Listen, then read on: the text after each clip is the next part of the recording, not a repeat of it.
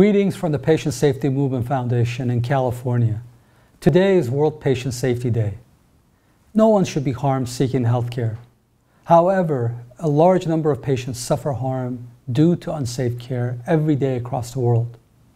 Whether you're a patient, healthcare worker, policymaker, or connected in any way to health, it's time to speak up for patient safety.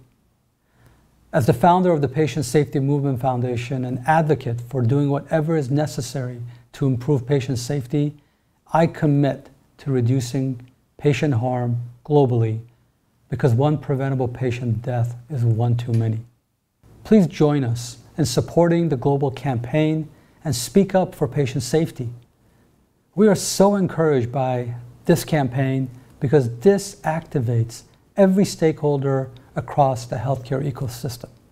Whether it be a patient speaking up for their own care, an advocate speaking up for their loved one's care, a resident speaking up when they see an opportunity to avoid an unsafe situation, or a policymaker speaking up for their own citizens and their community.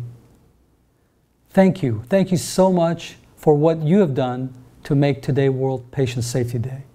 Thank you for your commitment and being part of our network. Now let's all commit, speak up for patient safety. Please don't hope for zero, make plans for zero. Thank you.